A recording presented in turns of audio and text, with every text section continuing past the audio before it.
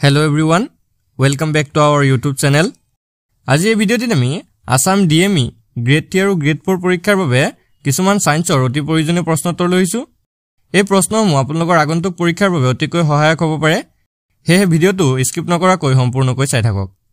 আজি ভিডিওৰ প্ৰথম কোৱেশ্চনটো হৈছে What vitamins are produced in the human body in sunlight? সূৰ্যৰ পোহৰত মানুহৰ শৰীৰত কি ভিটামিন উৎপন্ন হয়? উত্তৰটো অপচন বি ভিটামিন ডি। সূৰ্যৰ পোহৰত মানুহৰ শৰীৰত ভিটামিন ডি উৎপন্ন হয়। নেক্সট প্ৰশ্নটো হৈছে What mirrors are used in cars? গাড়ীত কি দাপোন ব্যৱহাৰ কৰা হয়? উত্তৰটো অপচন বি কনভেক্স মিৰৰ বা উত্তল দাপোন। গাড়ীৰ পিছলৈ চোৱা দাপোন হিচাপে উত্তল দাপোন ব্যৱহাৰ কৰা হয়। নেক্সট প্ৰশ্নটো হৈছে Which type of acid is found in curd? দৈত কেনে ধৰণৰ এসিড পোৱা যায়? কাৰেক্ট আনসাৰটো অপচন এ লেক্টিক এসিড। দৈত লেক্টিক এসিড পোৱা যায়। নেক্সট প্ৰশ্নটো হৈছে What is the longest living animal? আটাইতকৈ দীৰ্ঘজীৱী প্ৰাণী কি? কাৰেক্ট আনসাৰটো অপচন সি টৰ্টয়েস। টৰ্টয়েস বা কাছ হৈছে আটাইতকৈ দীৰ্ঘজীৱী প্ৰাণী। নেক্সট প্ৰশ্নটো হৈছে What is the name of the acid found in grapes? আঙুৰত থকা এসিড বিধৰ নাম কি? ইয়াৰে correct আনসাৰটো option B tartaric acid. আঙুৰত tartaric acid থাকে। ইয়াৰ লগতে আঙুৰত আন এবিধ এসিড থাকে যাৰ নাম হৈছে এল মেলিক এসিড। নেক্সট প্ৰশ্নটো হৈছে What is measured by an altimeter? আল্টিমিটাৰৰ দ্বাৰা কি জোখা হয়? কাৰেক্ট আনসাৰটো অপচন ডি হাইট বা উচ্চতা। আল্টিমিটাৰৰ দ্বাৰা সাগৰ পৃষ্ঠৰ পৰা কোনো বস্তুৰ উচ্চতা জোখা হয়। নেক্সট প্ৰশ্নটো হৈছে What is unit of energy in MKS system? শক্তিৰ একক MKS পদ্ধতিত কোনটো? উত্তৰটো অপচন বি জুল। MKS পদ্ধতিত শক্তিৰ একক হৈছে জুল। পিছৰ প্ৰশ্নটো হৈছে Which is the smallest flightless bird? আটাইতকৈ সৰু উৰিব নোৱাৰা চৰাই কোনটো? কাৰেক্ট আনসাৰটো অপচন এ কিৱি। কিৱি হৈছে আটাইতকৈ সৰু উৰিব নোৱাৰা চৰাই। আৰু আটাইতকৈ ডাঙৰ উৰিব নোৱাৰা চৰাইটো হৈছে অষ্ট্ৰিচ বা উটপক্ষী। নেক্সট প্ৰশ্নটো হৈছে Which is the vertebrate that has a two-chambered heart? দুটা কক্ষযুক্ত হৃদপিণ্ড থকা মেৰুদণ্ডী প্ৰাণী কোনটো? কাৰেক্ট আনসাৰটো অপচন এ ফিছ বা মাছ। মাছৰ দুটা কক্ষযুক্ত হৃদপিণ্ড আছে। লগতে আপোনালোকে মনত ৰাখি থব স্নেক বা সাপৰ তিনিটা কক্ষযুক্ত হৃদপিণ্ড আছে আৰু ব্লু হুৱেল বা নীলাতিমিৰ চাৰিটা কক্ষযুক্ত হৃদপিণ্ড থাকে আৰু ঘৰিয়াল বা ক্ৰকডাইলৰ চাৰিটা কক্ষযুক্ত হৃদপিণ্ড থাকে। নেক্সট প্ৰশ্নটো হৈছে What is the average lifespan of each red blood cell? প্ৰতিটো লোহিত ৰক্ত কণিকাৰ গড় আয়ুস কিমান? Correct আনসাৰটো option B 120 days।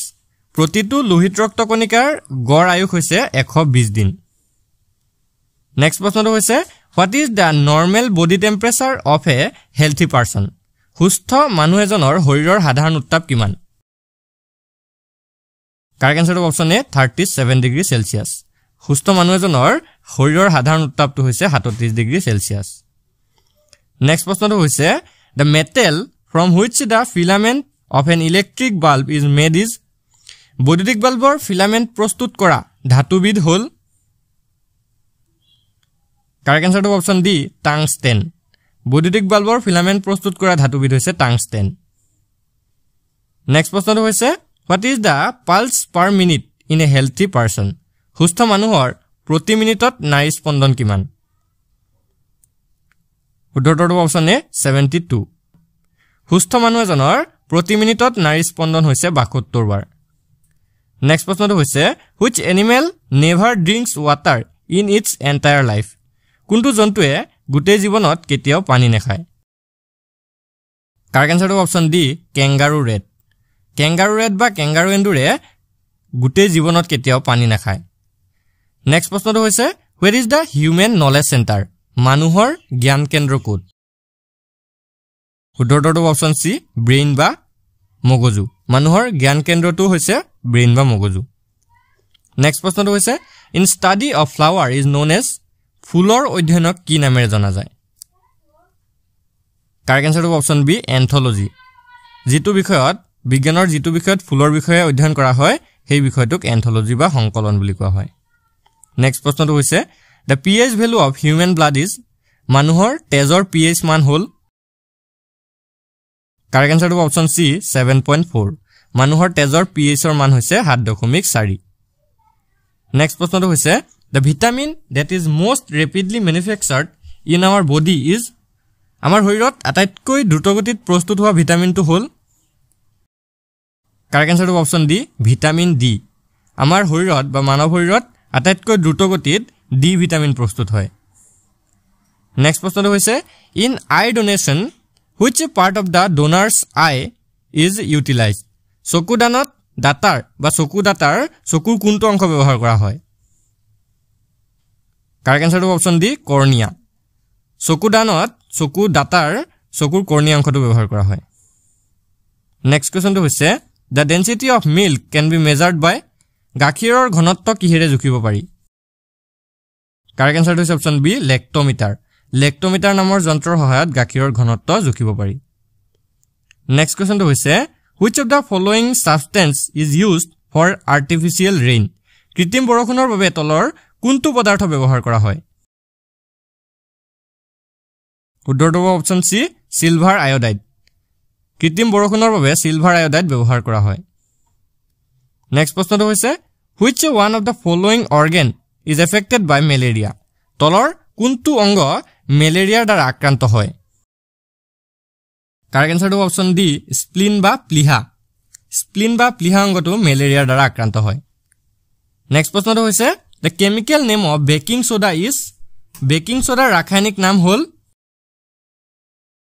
Correct আনসাৰটো option সি সোডিয়াম বাইকাৰ্বনেট বেকিং সোডাৰ ৰাসায়নিক নাম হৈছে সোডিয়াম বাইকাৰ্বনেট নেক্সট কোৱেশ্চনটো হৈছে who is the father of botany উদ্ভিদ বিজ্ঞানৰ পিতৃ কোন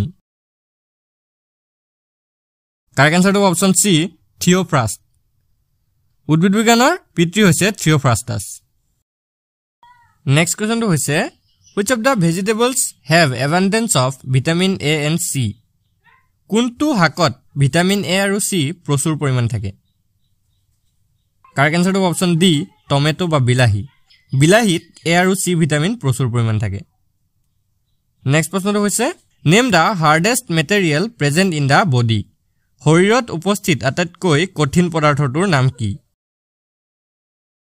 কাৰেক্ট আনসাৰটো অপচন সি এনামেল দাঁতৰ এনামেলে হৈছে শৰীৰত উপস্থিত আটাইতকৈ কঠিন পদাৰ্থ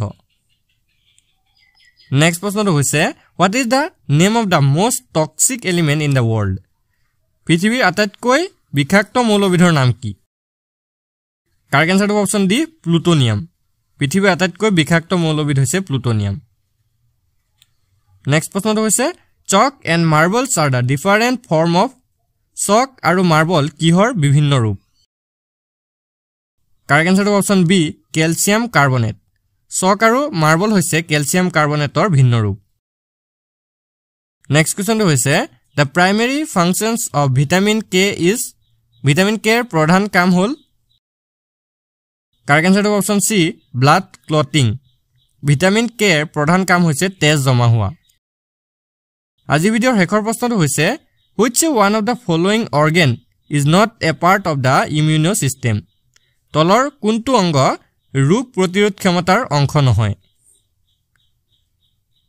কাৰেক্ট আনসাৰটো অপচন সি ব্ৰেইন বা মগজু বা ব্ৰেইন ৰোগ প্ৰতিৰোধ ক্ষমতাৰ অংগ নহয় বন্ধুসকল ভিডিঅ'টো ইনফৰমেটিভ লাগিলে ভিডিঅ'টো এটা লাইক কৰি দিব আৰু এনে ধৰণৰ আগন্তুক যিকোনো পৰীক্ষাৰ বাবে ভিডিঅ' পাবৰ বাবে আমাৰ চেনেলটো সাবস্ক্ৰাইব কৰি বেল বটনটো দবাই দিব ধন্যবাদ